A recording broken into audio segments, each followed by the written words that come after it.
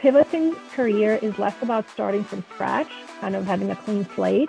And instead, it is about intentional shift, a shift in a new direction. You collect useful and valuable skills in every job.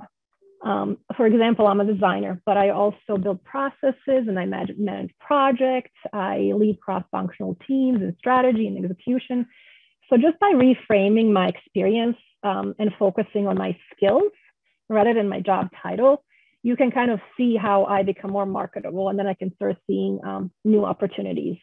So leverage those transferable skills to propel yourself onto a new path and market those skills, whether it's online, offline, LinkedIn, Instagram, Twitter, your own website, market them. But it's not, you're not starting from scratch. Everyone again said I went from this role to that role and I bring something with me. And then I would also say, be patient. Don't give up. Change doesn't happen overnight. Believe in yourself, bet on yourself, because you might be the only person feeling that way about you at times. And then I mentioned mentors in point two. Reach out to relevant people in the industry that you're interested in and ask them about their career trajectory. Believe it or not, people love to talk about themselves. And mostly they're generous enough to meet with you and give you an insider's perspective on the industry you're interested in. They may give you an advice on how to best position yourself, or they might even connect you to somebody who is more relevant and helpful.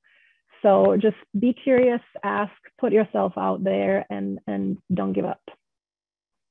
We probably spend way too much time like stressing what happens when we change careers or how we like set ourselves up for success when we go down another path. I think like there's a great book. It's called The Score Takes Care of Itself. Like, I think that we can spend a lot less time worrying about like choosing paths and thinking about what our future is going to be. Because I can tell you right now, like whatever you do coming out of school, you're probably not going to do 20 years later.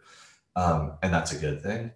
So for me, like setting yourself up for success is just remaining curious, staying like super tuned into the communities that you care about, to the things that you're passionate about, like maintaining that thread of, I think it is curiosity is like single thing that will keep you sort of mentally able to do things like pivot from one job to the next, one career path to the next. I think at last count I've done 15 different things in the world of like advertising and marketing. My first job was in reality TV. I was editing The Real World. Like at that time, I did not think 20 years later, I'd be working in like technology companies in Silicon Valley.